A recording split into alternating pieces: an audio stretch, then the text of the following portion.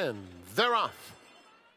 Very even beginning. Tizamagician is going to the front. Ecclesia is up close in the early going. And there goes Shooter Shoot, sprinting quickly on the outside to take the lead. Paladar will be just off the pace today. Then Bold Endeavor racing on the inside of King Abner.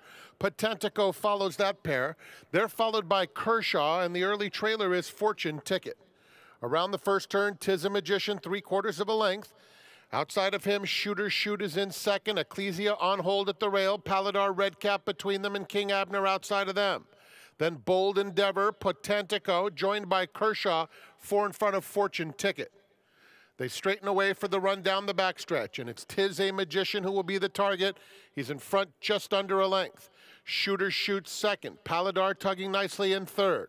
Then comes King Abner on the outside and Ecclesia at the rail. Bold Endeavor is next. Potentico, 4.5, 5 off the lead.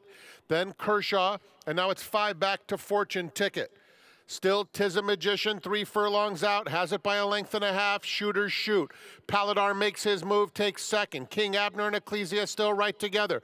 Kershaw's next. Bold Endeavor, Potentico between them. Fortune Ticket far back throughout. Paladar cut loose at the quarter pole, and he moves up effortlessly alongside Tizamagician and takes the lead. 2.5 more to King Abner. Kershaw on the far outside. There's a furlong left to go. Tizamagician not done. He's fighting back, and Tizamagician and Paladar are head and head coming to the 16th pole. Tizamagician at the rail and Drayden Van Dyke. Paladar and Joel Rosario nose to nose. 2 back to Kershaw. Tizamagician ultra tough, and it's Tizamagician who would not be denied. A tremendous effort. Second to Paladar. Then it was Kershaw in third. Photo for fourth between Ecclesia and King Abner.